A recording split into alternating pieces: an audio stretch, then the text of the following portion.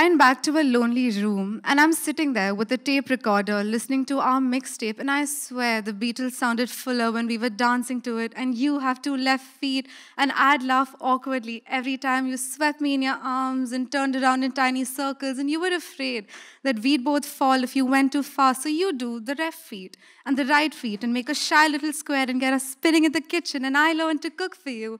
And I remember you screaming in panic when the oil for the pancakes was on fire. You put ice cold water on my head and we sat there laughing at each other, dripping wet in our sin. But baby, I wasn't in fire then, not yet. My arms could still extend towards you and show you the horizon. I was a moonchild and you were the whole damn earth. I'd revolve around you, transfix your eyes. You could fling down oceans. In a fraction of a second, I could only write poetry about your mouth. Because I was too afraid I'd get lost in the cosmos of your kiss, I still touch my lips sometimes.